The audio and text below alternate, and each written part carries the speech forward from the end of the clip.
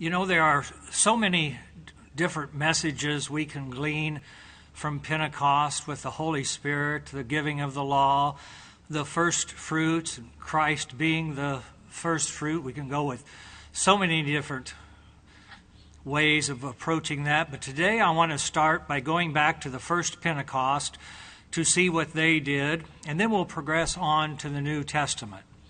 So if you would please turn with me back to Exodus chapter 19. We'll start with Israel at Mount Sinai. Exodus chapter 19.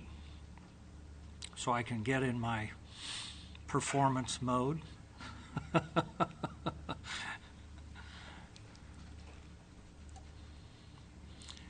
Exodus chapter 19, we'll start in verse 1. And it says, "In the 3rd month after the sons of Israel had gone out of the land of Egypt, on that very day they came into the wilderness of Sinai. And when they went out from Rephidim, they came into the wilderness of Sinai and camped into the wilderness. And there Israel camped in front of the mountain. And Moses went up to God, and the Lord called to him from the mountain, saying, Thus you shall say to the house of Jacob, and tell the sons of Israel, You yourselves have seen what I did to the Egyptians, and how I bore you on eagle's wings and brought you to myself." That's a clear example how God takes care of us and wants us to be brought back to Him and close to Him, and He wants to bless us. But there are conditions for God's blessings. And going on in verse 5, "Now if you will indeed obey my voice and keep my covenant, then you will be my own possessions among all the peoples for the earth is mine. And you shall be to me a kingdom of priests and a holy nations." So keep in mind how valuable we are to God, not just because of us, but what He makes us. But remember that God wants the people to obey. "And these are the words that you shall speak to the sons of Israel." And in verse 7, "So Moses came and called the elders of the people and set before them all the words which the Lord had commanded him. And the people answered together and said, All that the Lord has spoken, we will do." Actually, they're making a covenant with Him. "And the Lord said to Moses, Behold, I will come to you in a thick cloud, so that the people may hear when I speak with you, and may also believe in you forever." And then Moses told the words of the people to the Lord. Now, they were not allowed to see the Lord, but He is using a sign when He comes in a thick cloud and speaks to Moses. Now, this is very similar when Jesus was baptized and the Holy Spirit descended as a dove, and the loud voice said, "This is my beloved Son, in whom I am well pleased." The dove that came down as the Holy Spirit was a sign to those people around that the Holy Spirit was coming down. Well, when the Lord came down on top of Mount Sinai in fire and smoke, it was a sign to those people that He was coming down on top of the mountain. Not just to cover Him up because He didn't want them to see Him. It was also a sign that He was showing them that He was coming down. So remember, it's a sign of Him coming down, not just a covering. It's a sign that He is coming down. Remember that, because we're going to talk about that sign coming down, just like when Christ was baptized, when the Spirit came down and He came up from being baptized, the dove was a sign coming down. God's giving us signs. So going on in verse 10, "The Lord said to Moses, Go to the people and consecrate them today and tomorrow, and let them wash their garments. Let them be ready for the 3rd day, for on the 3rd day the Lord will come down on Mount Sinai in sight of the people. And you shall set bounds for the people all around, saying, Beware that you do not go up on the mountain or touch the border of it, For whoever touches the mountain shall be put to death. Have you ever wondered why God did that? Isn't that strange that he said, I'm going to put a border all the way around the mountain? Well, you know, these borders are representative of the temple.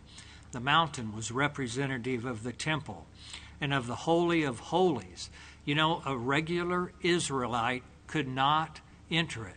He's telling them, I'm putting a border around the whole mountain. And the regular Israelites could not go up and touch the mountain. In fact, even a regular Levite could not go up and touch the mountain. In fact, he told them, if you did, you're going to die. Only the high priest could enter it. The Lord was not accessible to everyone at this time, is what he's telling them. Now, this is extremely important to realize that at this time. The Lord is coming down upon the mountain on Pentecost at this time, is what he's telling them. It's important to remember that God is telling them it is so serious that if you try to come up to me on Pentecost, you're going to die. And he's telling them, I'm putting borders around this. Even if an animal comes up to me, it's going to die at this time. And he tells Moses this several times and goes back down and tells them. He loves them so much. And he says, don't do this. We go on to verse 13. He says, no hand shall touch him, but he shall surely be stoned or shot through. Whether beast or man, he shall not live. When the ram's horn sounds a long blast, they shall come to the mountain. This is not the time when you're going to have access to the Lord. Even though they can see all of this coming down to the mountain, they still blast the ram's horn, telling them, this is the time you're not going to be able to come up and touch. We put out borders around the mountain, and you can only come so far, and you can't come any farther. Just like when you got up to the temple. They could go so far to the temple through certain gates, but you couldn't go into the Holy of Holies. Certain priests could go so far, certain Levites could go so far, but when you got into the Holy of Holies, only the high priest could go there, and only once a year, at Passover and all. But he's telling here on the Pentecost, you're not going to be able to go up on the mountain. In verse 14, so Moses went down from the mountain to the people, and he consecrated the people, and they washed their garments, and he said to the people, be ready for the third day, do not go near a woman. And so it came about on the third day, when it was the morning, that there were thunder and lightning flashes and a thick cloud. Do you think God's going to get their attention? You think when all this has happened that he got their attention on that? Yesterday I talked about being in awe of God. Do you think they're going to be in awe of God? Do you think God didn't do something on purpose that they're going to look up and be in awe of God at this time? I think he was, that he made sure. There was flashes and a thick cloud upon the mountain, and then on top of all of that, he said a very loud trumpet sound. Now, you and I might have an idea of what a very loud trumpet sound is. Even if we had one trumpet in here, he can make it so loud that we would all consider it very loud. And God might say there's a loud trumpet sound. But when God says it's a very loud trumpet, I kind of have an idea. His idea of very loud is more than my idea of very loud. And if you were on top of a mountain, loud, it's hard to make a trumpet loud. But when God says it's very loud, that's something different. And it goes on and it says, so that all the people who were in the camp trembled. So his idea of a very loud trumpet is something that is beyond us, to say that there was a trumpet that was very, very loud. Now, if you want to turn to Deuteronomy 32, you can. It's just one verse. But I don't know if you remember when Moses was on his deathbed. Moses told us a little bit more about this. Moses knew an awful lot more that he doesn't tell us in Exodus. And wouldn't it be wonderful if we could sit and talk to Moses what this was like when he went up on the mountain and spoke to the Lord? He knows he was there, and he knew an awful lot more, and he saw an awful lot more that happened that he didn't tell us at this time. But he does tell us just a little bit in Deuteronomy 32. When he was about to die, he told his family a little tidbit about this. In Deuteronomy 33, verse 2, he said, "The Lord came from Sinai and dawned on them from Seir. He shone forth from Mount Paran, and he came from the midst of 10,000 holy ones. At his right hand there was flashing lightning for them." Can you imagine that? Where'd the lightning come from? God didn't even cause it to come from the sky. It came from his hand. He wanted these flashings of lightning to come from out that. He held out his hand, and the lightning came from his hand, held out his hand, and all the lightning could come from his hand. Moses just told us just a little bit about this. And remember, this was exactly 50 days after they sacrificed the Passover lamb.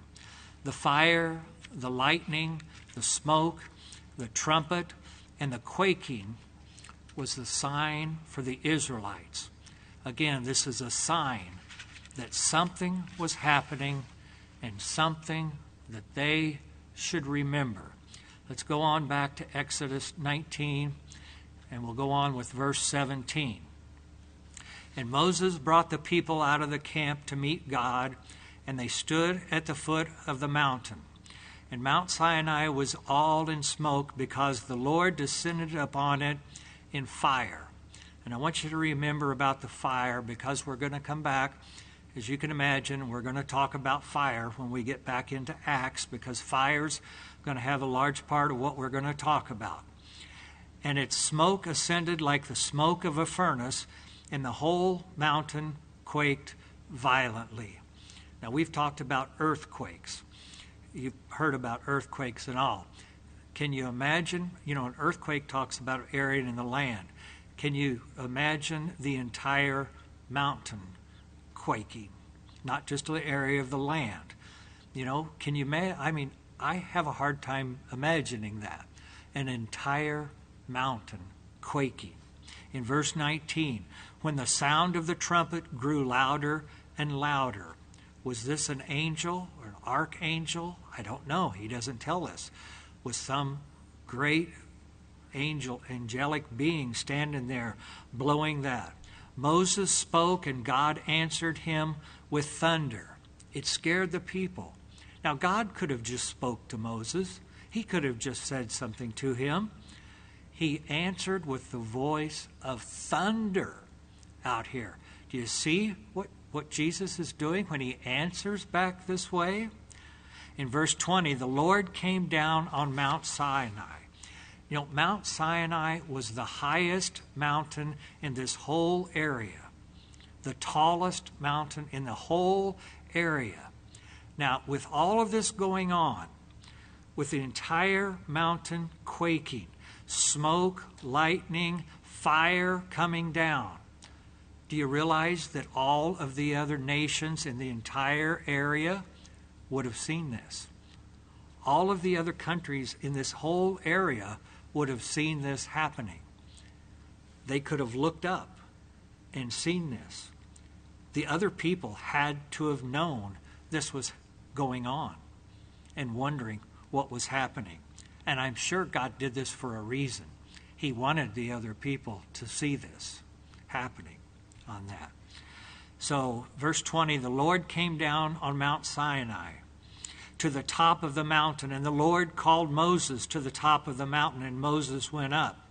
Then the Lord spoke to Moses, "Go down and warn the people that they do not break through to the Lord to gaze, and many of them perish." One more time, God was cared about the other people. He warned them because he didn't want them to die. One more time, he was telling them, this is not the time that you can approach me. Not the time that you can come up to me. I am not open to you at this point in time.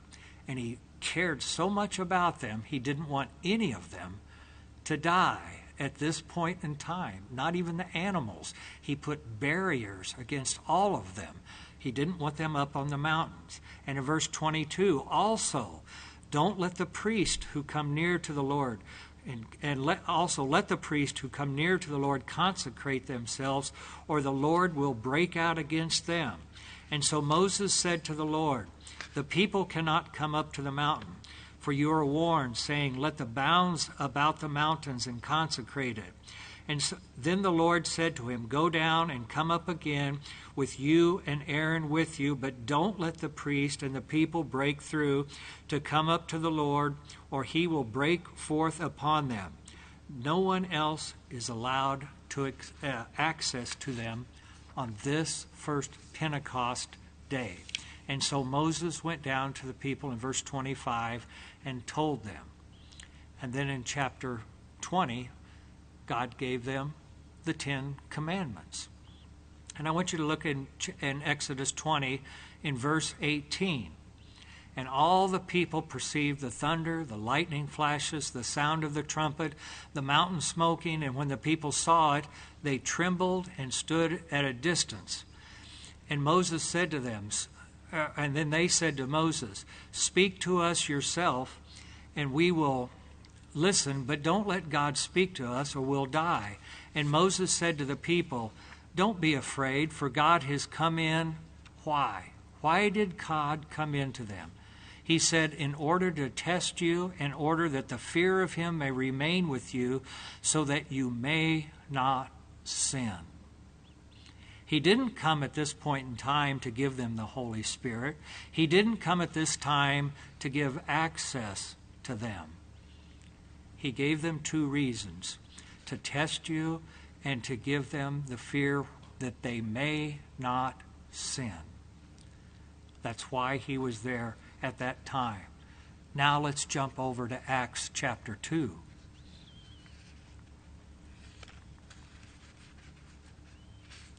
In Acts chapter 2 in verse 1, it says, when the day of Pentecost had come, they were all together in one place, just like the Israelites were in chapter 18.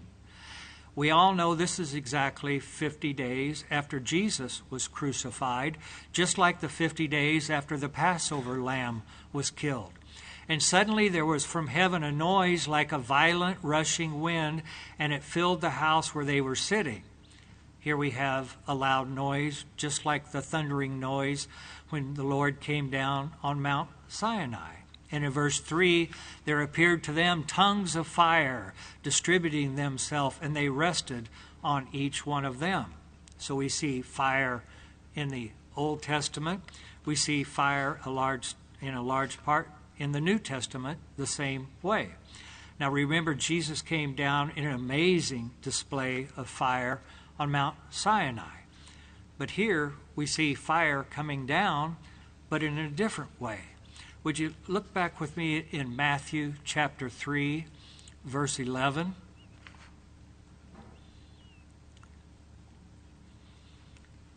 Matthew chapter 3, verse 11.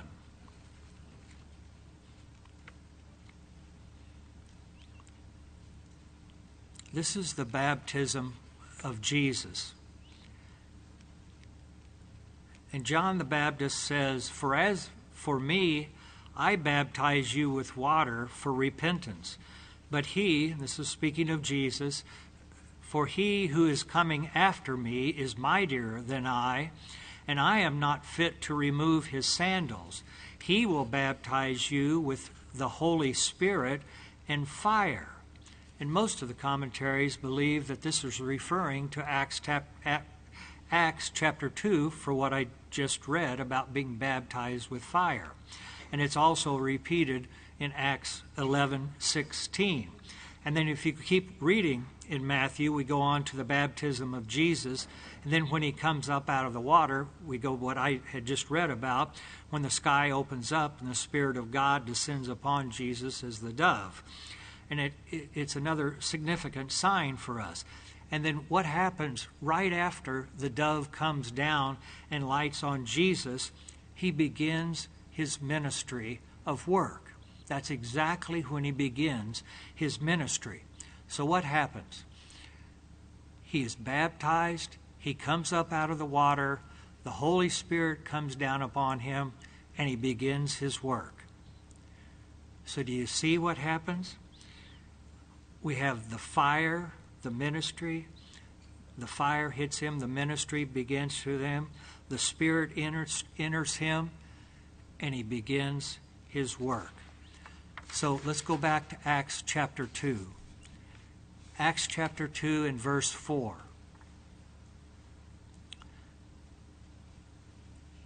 Acts chapter 2 and verse 4, and it says, "And they were all filled with the Holy Spirit and began to speak with other tongues as the Spirit was giving them utterance." And do you see what happened to them? They were getting filled with the fire. They were all filled with the Holy Spirit, and it led to works. The same thing that happened to Jesus. He was filled with the Holy Spirit, and it began his work.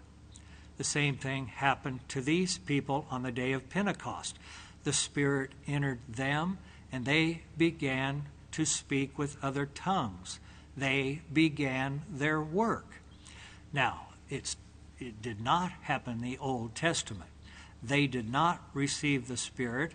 There was no change in them, and they went on to commit idolatry almost immediately after them.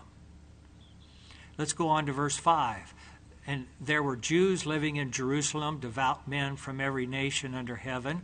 And when this sound occurred and the crowd came together, they were bewildered, because each one of them were hearing them speak in their own language. And they were amazed and astonished, saying, 'Why aren't these all speaking Galileans? How is it that we each hear them in our own language to which that we were born?' Parthians, Medes, Elamites, residents of Mesopotamia, Judea, Cappadocia, Pontus, and Asia, Phrygia, Pamphylia, Egypt." I should have had Kevin reading all these names for me. "Phrygia, Pamphylia, Egypt, and the districts of Libya around Cyrene, and visitors from Rome, both Jews and proselytes, Cretans and Arabs. We hear them in our own tongues." And what were they doing? Speaking of the mighty deeds of God. They had a job to do. They went out speaking the mighty deeds of God. You see that they weren't speaking gibberish or some unknown tongue. They were speaking languages of different people, but they were speaking something that was very important.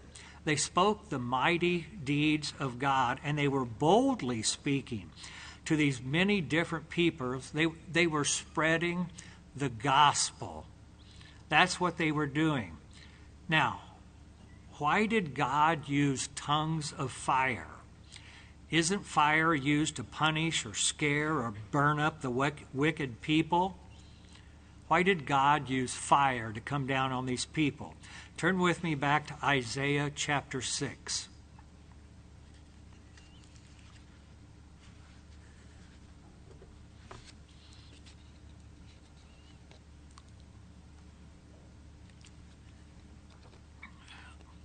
Isaiah is talking about he is at the throne of God. In Isaiah chapter 6 and verse 5, Isaiah 6 verse 5, he said, "Woe is me, for I am ruined, because I am a man of unclean lips, and I live among a people of unclean lips, For my eyes have seen the King, the Lord of hosts. Like I said, Isaiah is at the throne of God, and when Isaiah saw the Lord and the seraphim, he knew he was among the holy. He knew he was in trouble. People didn't see God and live. People had trouble even standing around messengers from God, and he knew he was a sinner, and he knew that something bad would probably happen to him. And in verse 6, one of the seraphim flew to me with a burning coal in his hand, which he had taken from the altar with tongs. And he touched my mouth with it and said, Behold, this has touched your lips, and your iniquity is taken away, and your sin is forgiven. You know, the seraph brought a live coal from the altar and touched his lips. And you have to realize he touched his lips not to hurt him, but to heal him. You know, he didn't cauterize it, but he cleansed him with it. There were purifications by fire. You know, the Spirit works as fire. The seraphim put life back into the prophet to make him zealously work for them.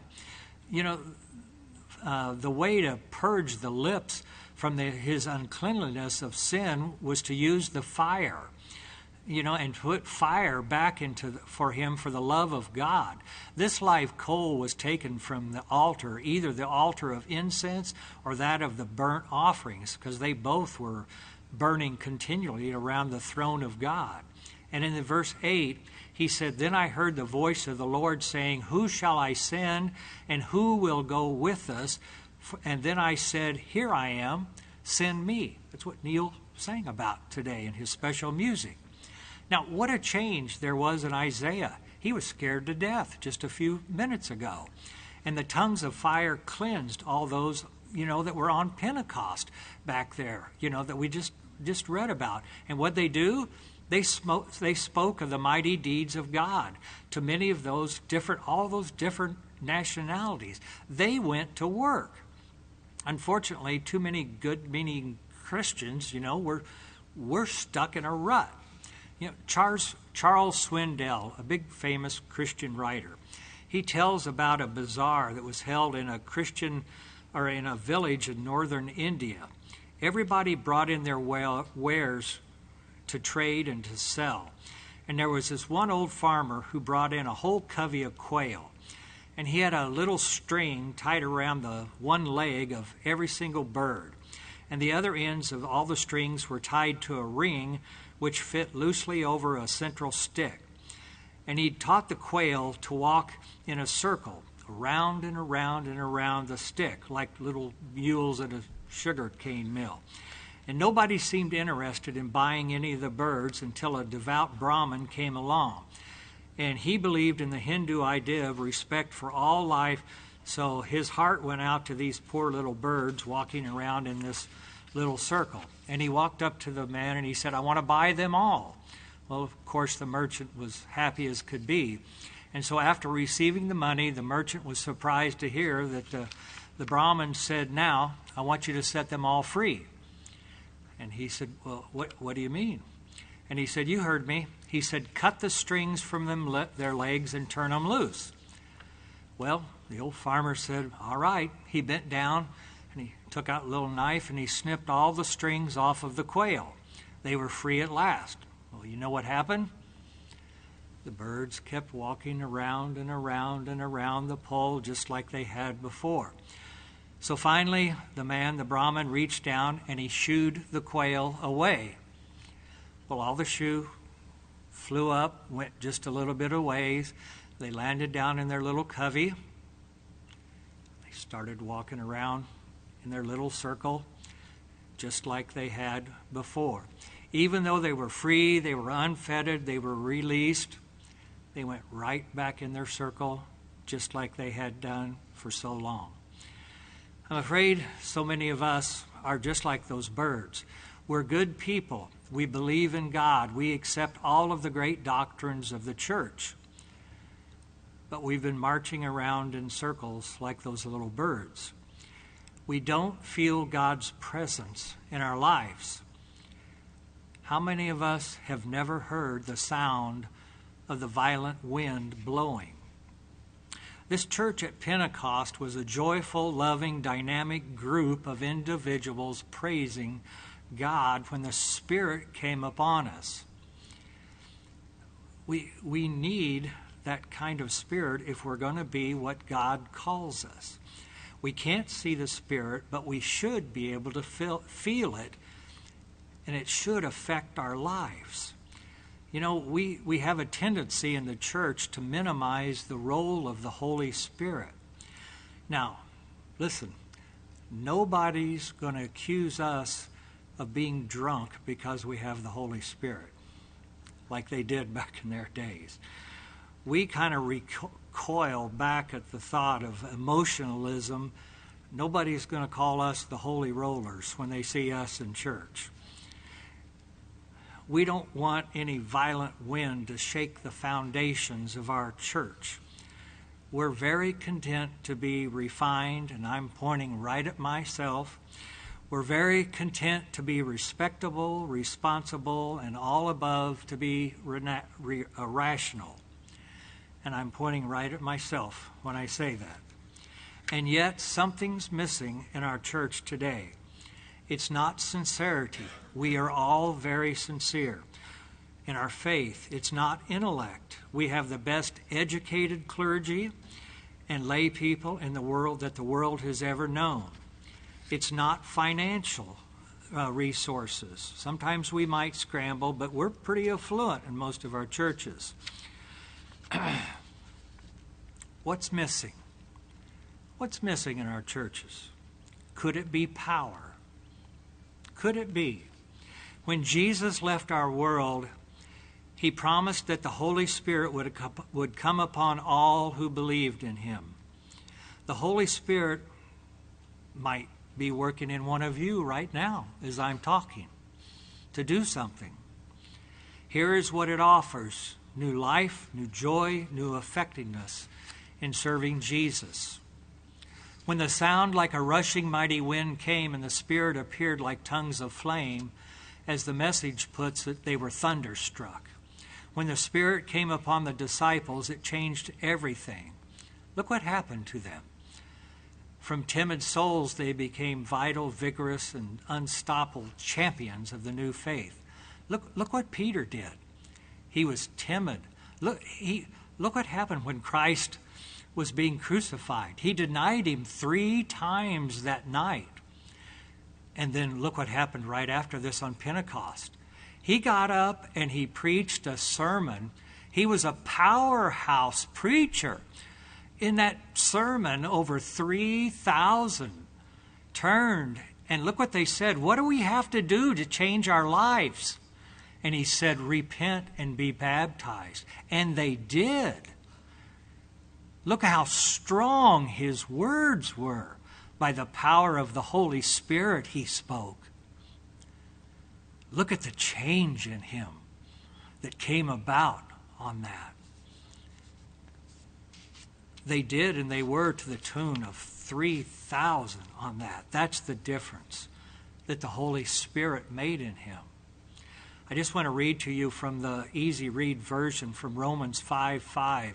It said, and this hope, and that hope is sharing of God's glory, will never disappoint us. We know this because God has poured out his love to fill our hearts through the Holy Spirit he gave us.